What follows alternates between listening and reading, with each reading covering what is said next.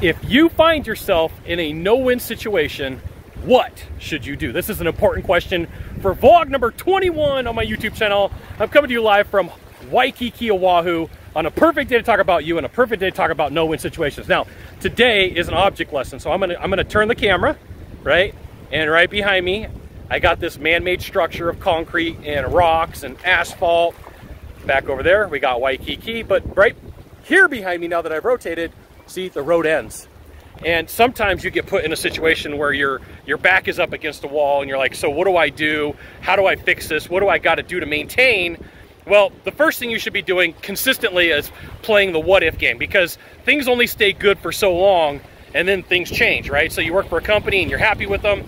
Well, you know, you got a good run with them and then all of a sudden things change and like, you're like, oh, I didn't see that coming. But like if you would have sat down and said, what happens if they change the comp plan? What happens if, you know, they change ownership? So you could do the same thing with a relationship. What happens if my significant other comes in and leaves me? What happens if I lose my job, right? And I'm not saying you have to go nuts and go crazy and go overboard and create some sort of crazy journal around this, but it's just, you know, think through your problems and your processes. So first is the what if game. The second is to do like what Benjamin Franklin did. And he did, I'm gonna switch so you can see Diamond Head like right there, right there, there's Diamond Head.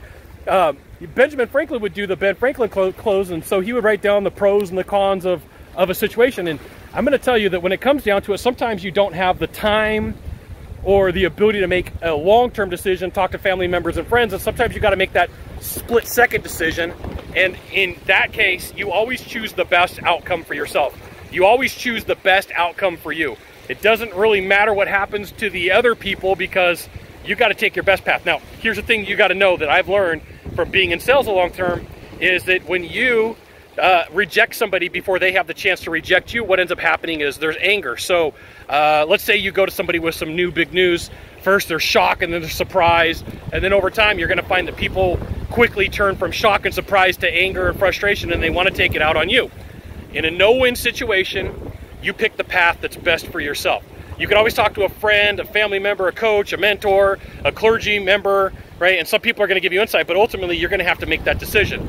If you got the what if game going, you can be prepared.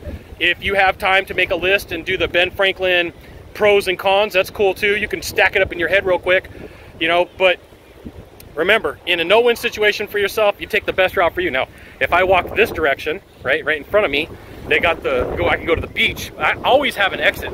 I always got an exit. If I needed to, I could jump in the water and I could go swimming. You always have to have a plan B. And sometimes you got to have a plan C. Now, if you've never been to my channel, you got one thing to do, just one thing. Find the subscribe button and click on it. Every time I send out a video, you'll get an update that says, Scott Bell Consultant sent out another fantastic video. We'll see you soon. Thanks for dropping by. Aloha.